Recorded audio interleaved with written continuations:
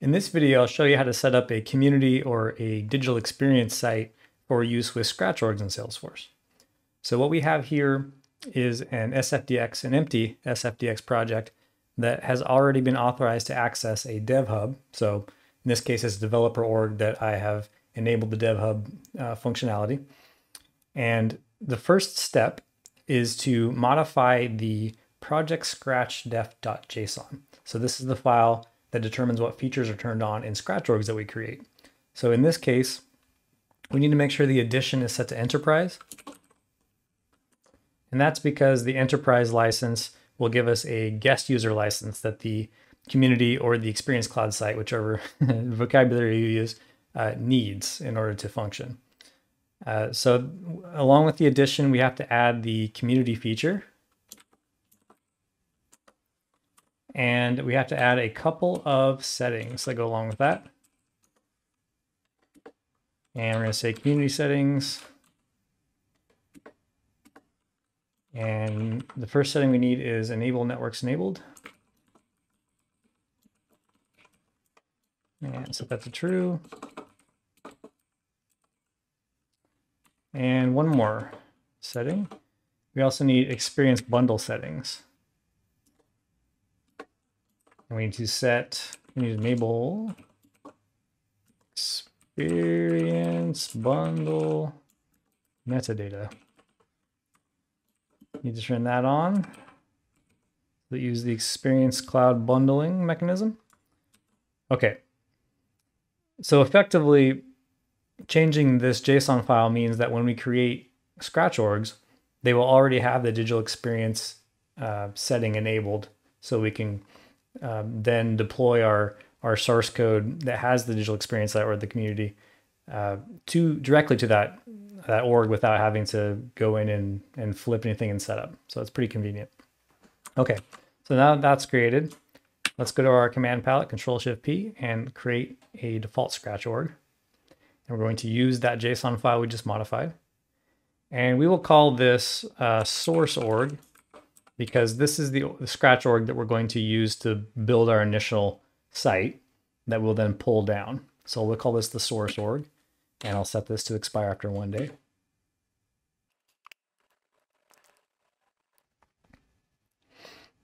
Okay, now that we have a Scratch org created, we will open that org and go through the UI and create the actual experience site.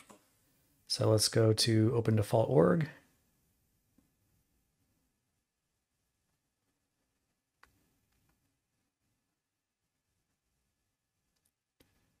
And here we are into the Scratch org.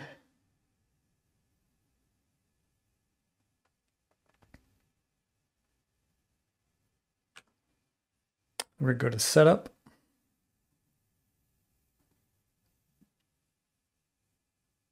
And in the search bar in setup, I usually type all sites. All sites. And if we hadn't changed our Scratch org config file, this wouldn't be available. We'd have to go through setup and turn it on. So we'll click on all sites.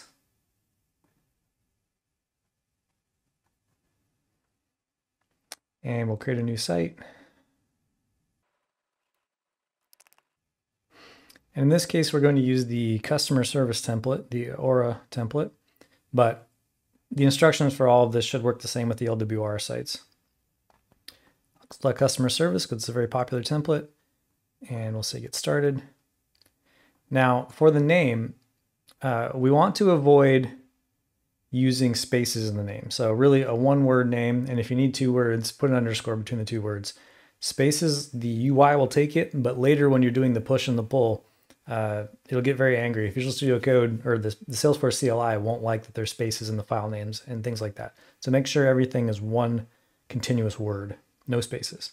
So in this case, we're just going to call this demo, and I'll add it to the URL just for completeness, and we'll create. And this section will take just a second. Okay, so the site's been created. Now, the first thing to note is, let's go to the builder and look at the default homepage of the template.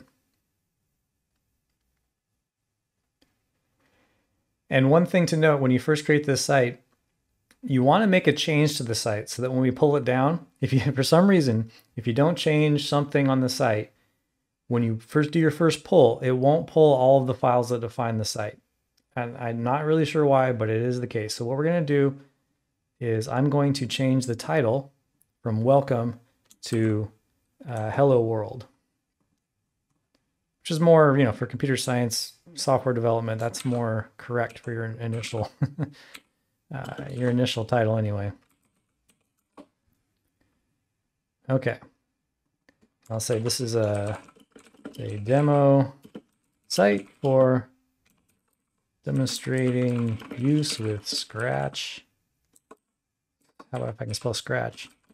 Scratch.orgs. So now that we've made that change, the next thing that's interesting is if we go back to the administration section, the email templates are a problem. So when we do the pull, there are 4 email templates that are attached to this this template, and the pull will not pull down the default email templates. So what we're gonna have to do is go into the classic email templates and clone these 4 email templates that are assigned here, and then come back to this administrator page and assign the clone templates to the website so that when we pull them down, the clone templates come down. So it's a little quirky, but bear with me. So those are the 4 email templates. And what we're going to do is go back to our setup. And we're going to go to the classic email templates because the Lightning email templates don't work for this, as far as I know. Classic email templates. And the 4 are change password. So this is one of them. We're going to clone this one. And I will rename this demo to differentiate it from the existing template. We'll save that.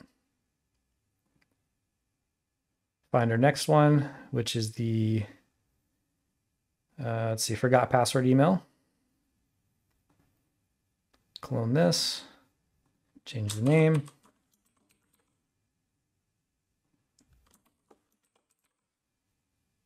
Save that, 2 down, 2 to go. We also need the new member welcome email. Clone that.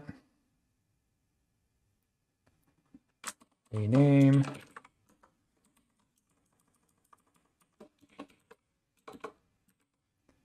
Save that. One more.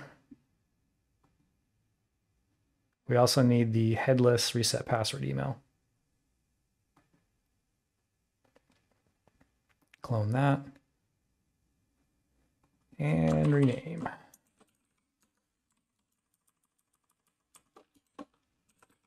Okay.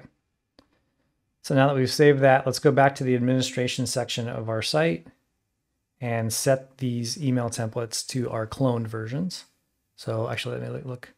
Forgot password. So I need the forgot password. That one there.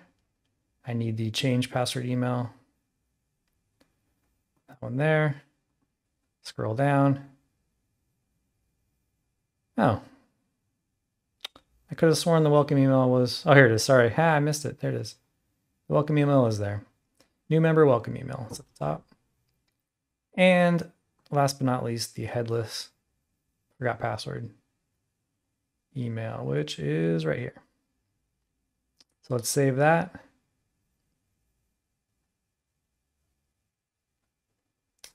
Okay.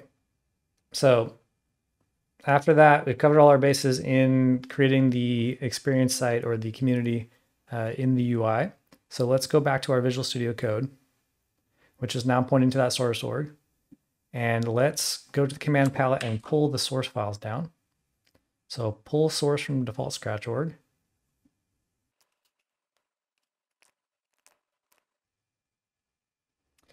Okay, now you can see that we have the files that represent our website. So if we go to experiences, I've got all these pages or all these files. And if I go down to the home page on the views, there's a JSON file that represents the home page view. And you can see that the text that we changed shows up in here. So this is the JSON that represents the site, or this collection of files that represent the site we just created in the UI. So all of that is great. So now that we have those files, we should be able to test this and prove that this works by creating another Scratch org and deploying to that org. So if we go up to our command palette and create a default Scratch org using our same JSON file, and we're going to say target org. It's the target of our deployment, set to expire after 1 day. And let that run for just a second.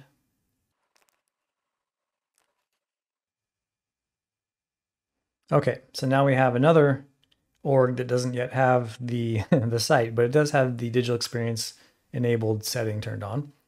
We should be able to push our source to that new org.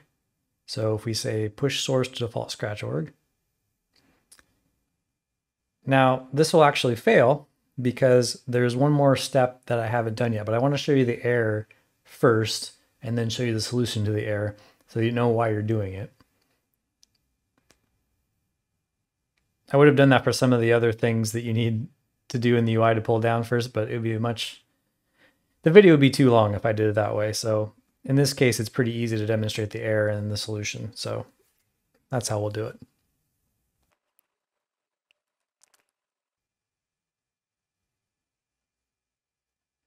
Okay, failed to run. We've got one problem.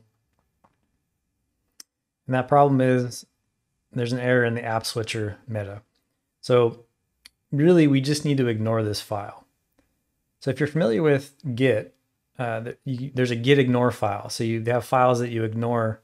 You have git ignore so that you don't end up pushing changes to that file or committing changes to that file. It's just something you want Git to ignore. Well, Salesforce has the same thing. It's called a force ignore. So we need to add the app switcher file, this one that's this default file that it won't push up, but we're just using the default anyway in the org, so we don't need to maintain changes with this. So what we're going to do is we're going to add this file to our force ignore. So app switcher. And specifically, we just want this one file. So app switcher .app menu -meta.xml, just like it says right here. We're just adding that file. So if I save that, then we go back to our command palette and we push again. Now the mechanism is ignoring that file. The Salesforce CLI is ignoring that file in the push commands. And it'll ignore that file in the pull commands as well. Or ignore that file in the pull commands.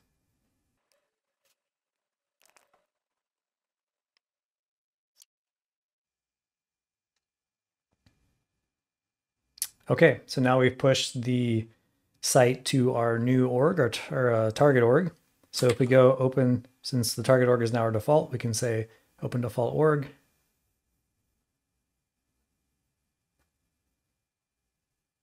And we can go see that let's close other tabs just to not confuse ourselves. We can see that the site is now available in the target org as well. Oops, notifications moved on me. So we go to setup, go to all sites.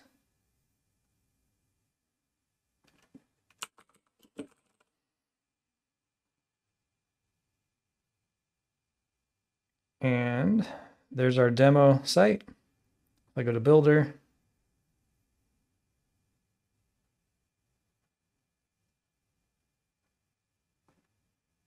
we should see the modified text on the home view, the home page.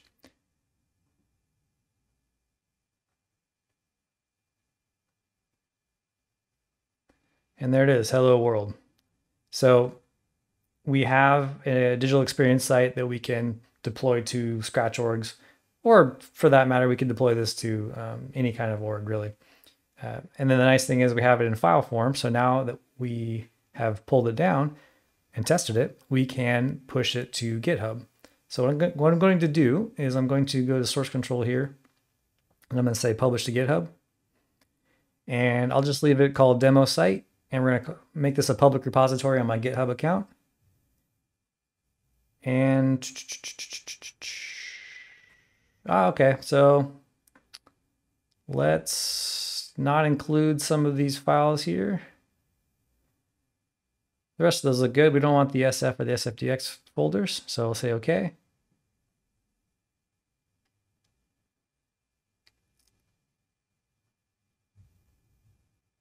And it's going to publish the branch all in one shot.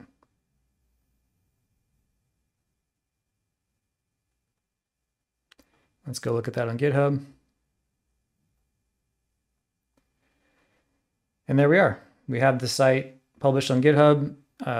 You can go clone this site as an example for your own digital experience sites.